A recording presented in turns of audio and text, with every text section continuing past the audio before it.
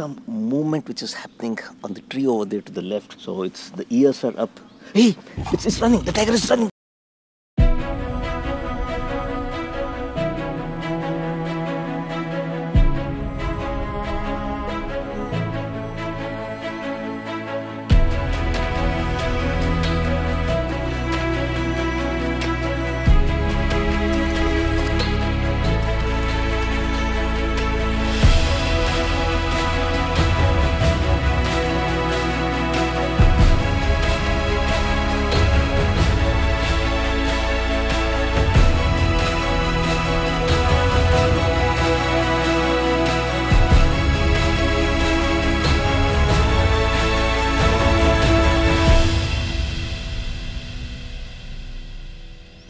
I've recently started visiting Panna Tiger Reserve and I'm already in love with this particular place. Last year, so beginning of 2022 or 2021 December 31st, I was here at Panna Tiger Reserve to spend my New Year's Eve with my family, and one of the best sightings I had was on January 1st. That was my first visit to the park, and I saw this couple of tigers walking head on early in the morning. And not only that, one of the other favorite tigers of this place, the Kanaya, which is blind in one of the eyes. So we had an amazing sighting of that. And of course, the heart of Panna Tiger Reserve, which is the Ken River. So one of my dream shots obviously is to see a tiger crossing the landscape in the Ken River, and that is one of the dream shots. And that is where Panna for me has become a very, very special place, and I'm going to be back here very frequently.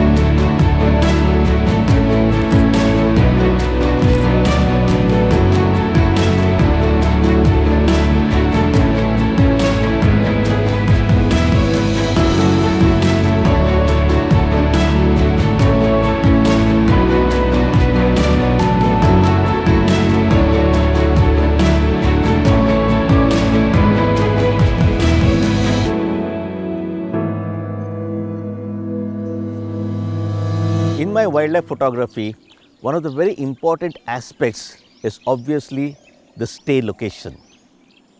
Now, what I generally tend to do is try to do a little bit of research and choose the best location for my stay, and of course even for my clients as well who travel along with me. Now, some of the very basic requirements is obviously good food, good accommodation, amazing hospitality with good service, and not only that, key things especially for wildlife photography, the kind of rooms we have and access from the room to the reception area for the safaris. So a lot of these basic things I make sure it falls into place for me. Now that is where, as a part of this particular journey in Panna Tiger Reserve, I am staying here at this beautiful property of Nahar Bagh. Let me just take you around the property and also show you the various things what they have, which made me choose this as the destination of stay here at Panna Tiger Reserve. So come, let's explore this place.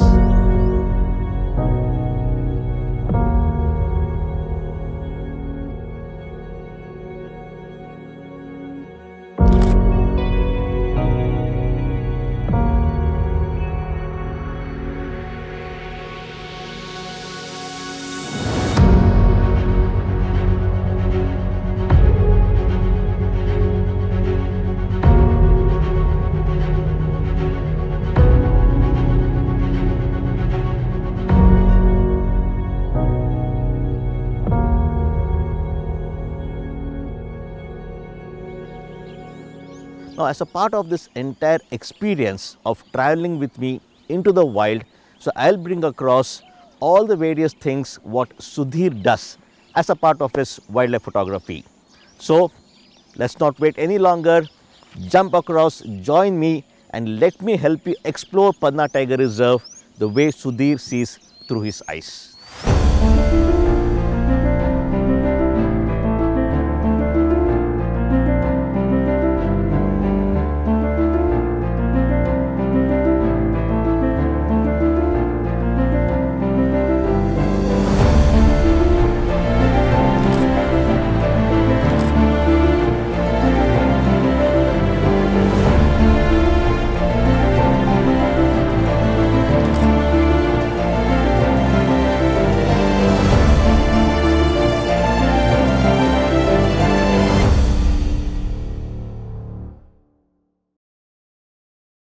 Now here we have a beautiful situation in this backdrop. We have a couple of wild boars over here feeding. Backdrop we have spotted deer, sambar deer. And now in these kind of situations, let me show you how I photograph this situation.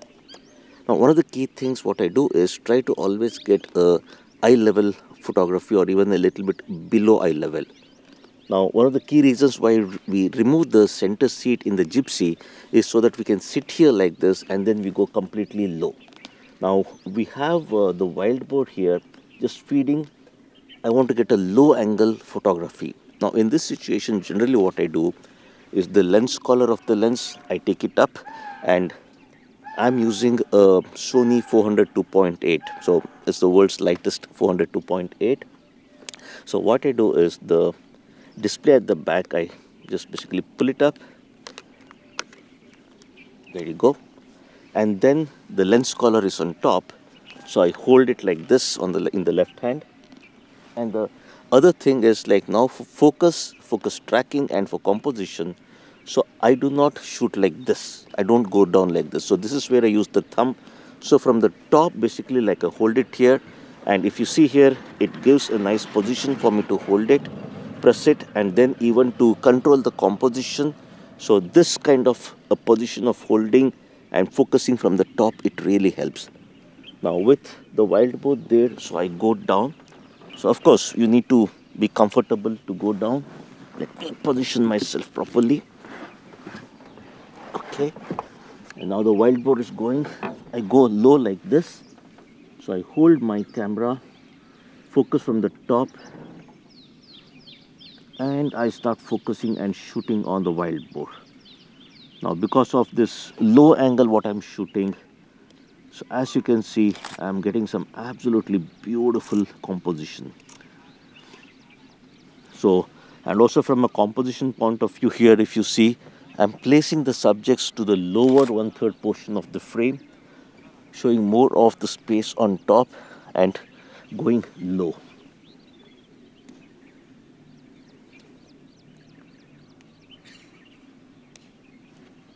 This is beautiful.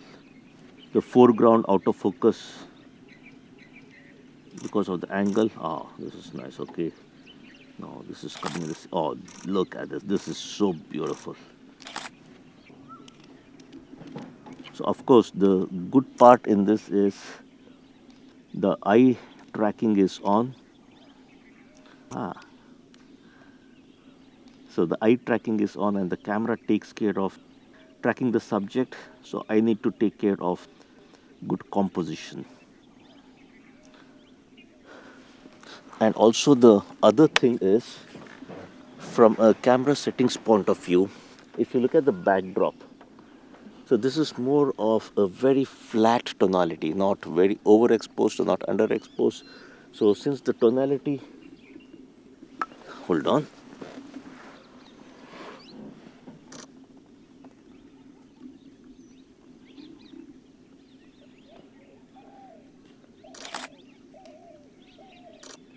In fact, this is one of the largest wild boars I've ever seen. That guy is quite huge. Now coming back to the camera setting, as I was explaining, since the overall tonality is a little flat, so I have kept the camera's metering in multi-segment in Sony, which is matrix metering in Nikon and evaluative metering in Canon, with an exposure compensation of 0. So that's my current camera setting. White balance for this beautiful early morning lighting, around 6500 Kelvin of white balance will give you really nice warm early morning warm colors it gives you. And with this all these basic settings, make sure you get your exposure triangle parameter correct. Since you're doing handheld photography, anything above 1/400 1/500 shutter speed is a very good shutter speed for this eye level hand holding technique for this. So this is how you need to arrive at the various camera settings, work on the shooting technique, composition, and then execute your shot. So let me get back to continuing my shooting. Of course, because of creating this video, I'm like turning back talking to the camera here. But in reality, you need to stay focused on your job, because like any small movement, certain angle, those are your shots. So stay focused. Let me get back to my shooting, and any other subjects, beautiful subjects, if I get, I'll get back to you with more tips.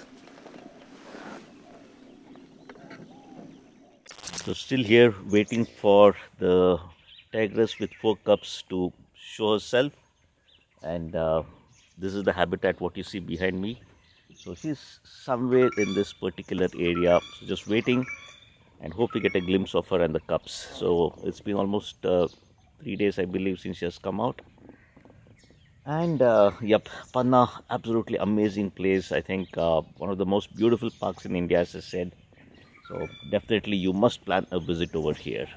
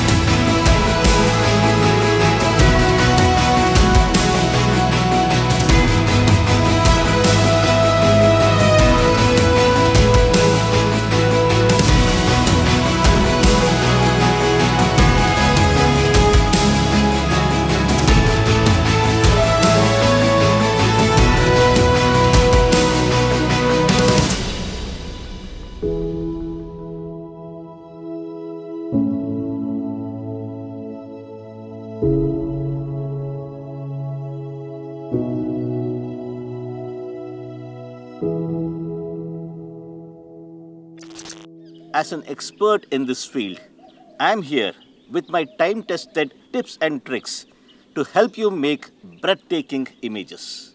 I often get this particular question as to, Sudhir, how do you get those head-on shots of the tiger at such low eye level? Do you get on from the vehicle? So that's even a common question I get. Let me introduce you to my vehicle setup. So this is what I do. I get the center seat of the Gypsy removed.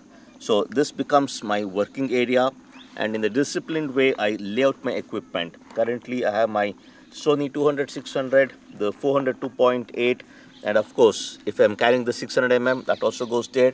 And I also have my brand new Leo Photo tripod, carbon fiber, very useful. I'll talk about it later. And the other important thing, binoculars, never forget that. And most importantly, even my bean bag. So the bean bag is always inside. So I organize my equipment here in the front, and this becomes my working area. So once I have this kind of an open space, let me jump into the vehicle now and then help you understand how exactly I use this space for my photography. Let's do that. Once I'm inside the vehicle, first and foremost, very important, the shoes or whatever slippers if I'm wearing, I generally get rid of it. So then I take it out. That goes in, and now with barefoot, it becomes extremely comfortable for you to sit and work. So then, this is how I travel in the Gypsy. So face forward like this, sitting here, everything spread across in front of you. And a lot of times what I generally do is I open up my tripod, make sure everything is, all the legs are tight, and then I unlock all these things. Okay, and this goes flat, and then here if you see, oh, it's the wrong one, so this has to come down actually, and only one has to be out. So the one which is completely flat, it goes there, and then this comes out a little. There you go, that's set up. Then this also comes out a little. Now this is the perfect angle for me. So the way I do it is like, I have my tripod, I have my fluid head, loosen the fluid head, turn it around, oops, okay, there you go. Alarm call? No. Okay, so then this goes in, tighten, open it up, and of course the center of gravity little bit, make adjustments. Superb. Now this becomes my setup. So this goes all the way, and now once I start shooting, things will start moving around. So this goes completely close, and then this becomes my shooting angle. So here if you see, with this kind of a setup, it becomes very easy. Now the beanbag, get it out of the way, it comes in. So with this setup here, hand on the lens mount and then go low, you do your photography. So this way you can move around, so whatever angle you want to shoot, you can shoot. Of course this is not for the head on, so this is for the side contact for shooting what I use. And then again suddenly like you want to do handheld shooting, no problem, lock it, quick release, okay, quick release, take it out, handheld, you start shooting. So this is the basic setup what I do. Tripod, the other important part of your wildlife photography. So currently like I'm using my brand new Leophoto tripod. It's a carbon fiber tripod. The exact model is the Ranger LS 365C. So this is the one carbon fiber tripod which has 4 sections. So generally I prefer these 4 sections because the overall height of the tripod, if you see, is very compact. And this one will easily go into my luggage. When I do the packing, I check in the tripod into my luggage. Carbon fiber, extremely lightweight, so it doesn't add to your overall luggage weight. And also with the kind of locking mechanism what it has, so this is very easily, you can operate it, and just the lock, unlock, rotate, remove, lock, rotate, remove, lock. So this way if you see, it's very fast to extend the legs with this kind of locking mechanism instead of the clip one which comes, which is not so great according to me. And then suddenly like you want to shorten it, so you can be very fast, then you can, it's so compact, easily you can put any kind of ball head. So my preference is always a fluid head. So depending on the usage, on the costing, so you can use a ball head, a gimbal head, a fluid head. So any of this pan and tilt head, so any of the heads you can use it. And this is my go-to tripod when it comes to my wildlife photography. Of course, as I said, along with the fluid head. And very easy to carry, lightweight. So definitely a tripod I would highly recommend for you to use. The next very important thing is the eye level shooting, especially when the tiger is walking head on. How do I shoot it? So the driver, he keeps driving like this, tiger coming from the back. So this, if you see this particular platform, this platform is extremely useful. So generally this goes here like this, take the support, just lift it a little.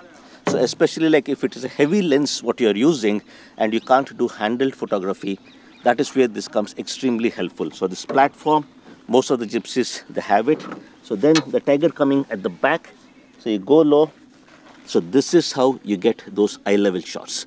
Of course, a little low angle if I want, sometimes what I do, I flip the screen out like this and then keep it low here like this, again parallel, and this is where I use my thumb. So holding it like this, the lens collar being up, so hold it like this, and then I have my screen here for the display. I look at the tiger and then I can watch it here, and then so this is the way. Of course, when this is happening, we are not driving away, we are stationed. I take my shots, the tiger is very far because this is a 400 2.8 lens.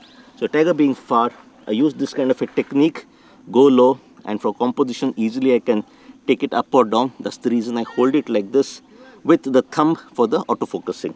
Do like this and then click, click, click, I get my shots. So this is the low angle technique what I use for tiger head-on photography or any subjects out there, low level if I have to shoot. This is the technique. And as I said, this is the main advantage of getting rid of the center seat, spread around the things here, all the equipment, and get your eye level shots. And you can always just relax. And sometimes like in the afternoons when you're there full day safaris, so we have all the beddings here. Then I have my pillow, which is my bean bag, put it across and just relax, sleep when nothing is happening. And that is how I even catch up with some of my sleep, and I'm very well known for that actually. So that's pretty much it about the setup, my vehicle, my shooting technique, head-on techniques, low angle shooting, all these things. That's it.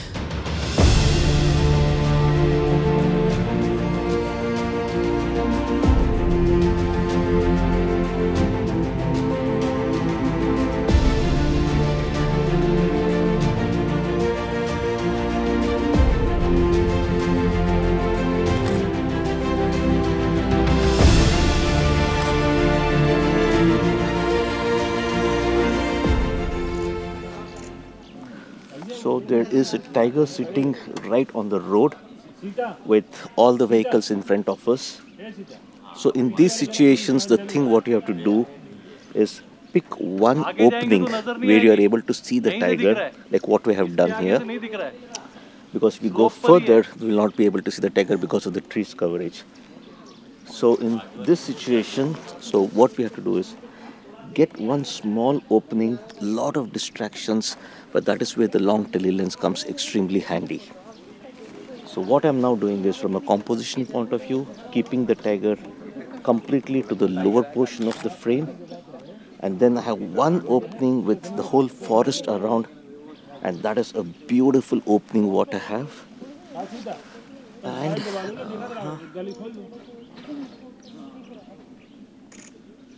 so let's underexpose it a little.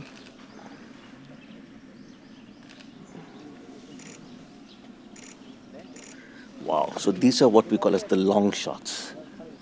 So use a long telelens, but from far, get the angle right. And since the tiger is cooperative, I took a lot of horizontal shots. Let me try some vertical shots, and the composition always place the subject completely to the lower portion of the frame.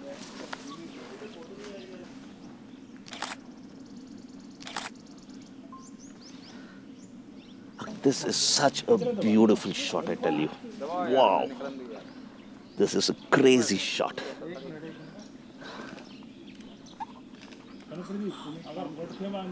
This is beautiful. So one small opening, because the tiger is sitting in the bright light and this dark shadow area in the foreground. That is where I've done the -2 exposure compensation. And the whole thing here being dark and just the tiger is lit up. Of course, since there are so many distractions, from an autofocus point of view, you need to use a single autofocusing point. In my case, since I'm using the tracking, so the camera takes care of the tracking part, keeping the autofocus point on the tiger, then the rest of the things the camera takes care because of the tracking. But if you're using a DSLR, you'll have to move the focusing point, lower portion, single autofocusing point, you will get the shot. So the tiger is just sitting now. In fact, now if you see, the tiger has just got up and it's staring to its right. Now, from what we understand here, it seems like there's a leopard on the left side, and prior to this, like the leopard was down, the tiger came in, the leopard, it climbed up the tree. And that is why now the tiger is just sitting there. It was sleeping all this time, but now the tiger has, hold on.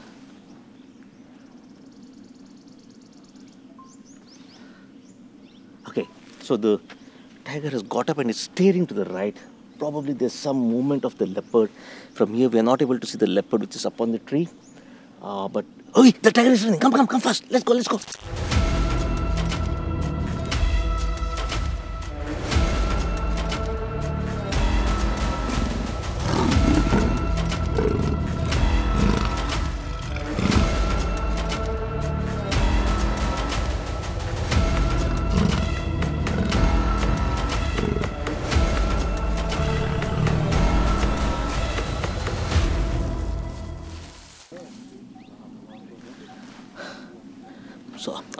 all that crazy excitement about the tiger and the leopard, that whole action what we witnessed. So we further come down, and now here we get a leopard with a spotted deer kill. So it seems like in the morning the leopard made a kill and it's sitting over there. It's a little far behind the bushes, not a great scene for photography, but again an amazing natural history moment. I mean, like the last 4 safaris were totally dry, nothing happened, and now today morning in a single safari we witnessed amazing morning landscape with the wild boar, spotted deers, backlit, langur playing around, and then we came across the whole tiger and the leopard thing, and now here again leopard with the spotted deer kill. These are the things what can happen in wildlife photography, where everything will be calm, nothing happening, and then one fine safari you get bonus after bonus after bonus sighting, and even you're able to capture that. So I'll just continue to wait here, hoping some action happens where the leopard will come to feed on the kill. And yeah, from a photography it's not a great one, but hopefully like we'll get some video snippet of that. Yeah, the leopard which was sleeping, it just lifted its head up and again went back to sleep. Okay, yeah, I think the leopard is getting up. It may come on the kill to feed now. So let's try to get some photographs. Yeah.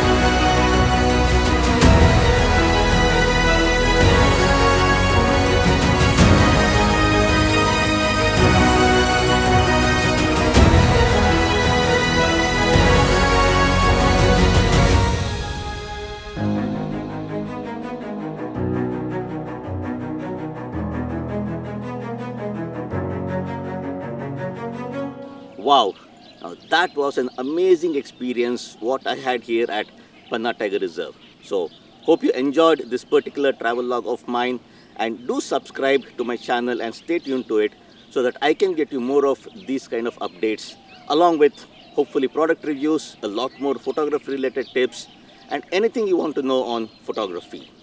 So as I said, like I started visiting Panna very frequently and I'm already in love with this place, and I'm going to plan my visit again very soon. Also, go ahead, plan your travel to Panna Tiger Reserve and make sure you stay at the Nahar Bagh for an amazing experience with respect to their hospitality, food, accommodation and everything. So I'll be back again with more of my updates. Till then, take care.